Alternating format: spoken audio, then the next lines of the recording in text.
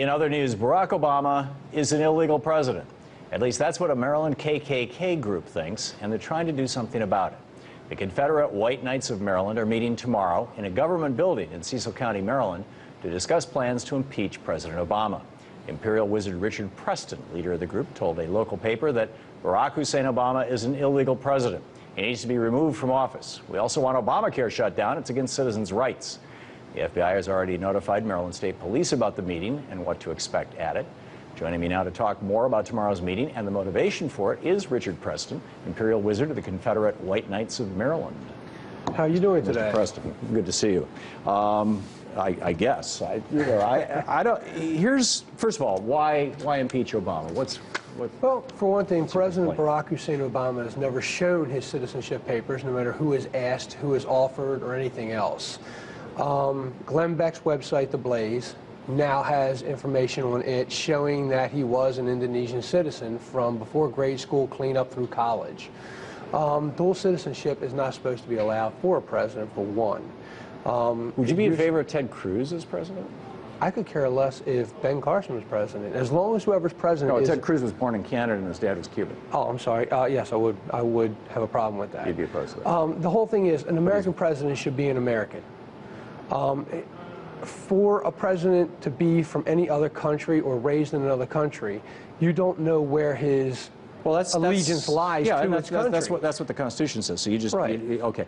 So why the KKK? I don't get this. Back 100 years ago, you know, or 150 years ago, you had slavery, and the KKK was principally a police force. I mean, it was an instrument of maintaining racial separation and maintaining people who were slaves. I mean, there's no other way to say it. But actually, nowadays, it seems like it's more of a clown show. Well, the biggest thing is, when the Klan first started, it really had nothing to do with maintaining the slavery. It actually was founded to stop the Reconstruction of the South because of what was going on with Southern homes. When it was reformulated after Birth of a Nation came out, because that was when the Klan and that was that was like in 1903. Yeah, it was actually 1915 when Joseph Simmons redid it up on Stone Mountain. When the Klan came back out at that given point, it was actually more so about the immigration that was coming into the country and that the government wasn't trying to regulate anything. But we had legal racial segregation at that point. Yes, we did. We don't anymore. No, we don't have any legal segregation, but look at some of what's taking place in our country at this given time. The Klan is no longer, every aspect of the Klan has been born. It has had a goal or a meaning for what it was to do. Right. In the beginning, it was about trying to stop the Reconstruction of the South. During Joseph Simmons' period, when he came back out, it was to make the government do something that it was not doing. In the 1960s, the Klan got a very bad name. Now, if you go past the 60s, back into the 1920s, there were over 4 million Americans back then that were actually Klan members. There was doctors, lawyers, it was a big deal, particularly across the South. We even had one United States president in our Klan book states that was knighted in the White House. Right. The big thing is, it was not a bad organization. Well, why today?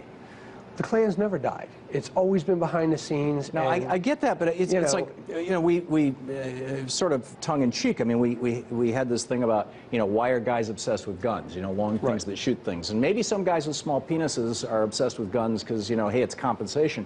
But I don't get what the I'm white thing and everybody else has to be, you know, kept down or pushed away. No, that's just it. It's not about keeping anybody down. Okay, it is about white pride, though. The Klan itself. But you can't have white pride without saying, you know, other people are less than. But that's just it. We're not saying that other people are less than us. What people said during the 1960s is stuck in everybody's head. Things that happened in the 1960s is stuck in everybody's head. So you're not a white supremacist. No, we're white separatists. We do believe that we have the right as white people to stay white people. If you really read the Holy Bible, which the Klan is a very Christian organization, the Holy Bible actually separates the races. The Holy Bible does a whole lot of stuff. Right, and that's the whole thing. And we are a Christian organization. We always have been. I don't mind, like I said, somebody asked me one day if the reason I was against Barack Obama is because of the color of his skin.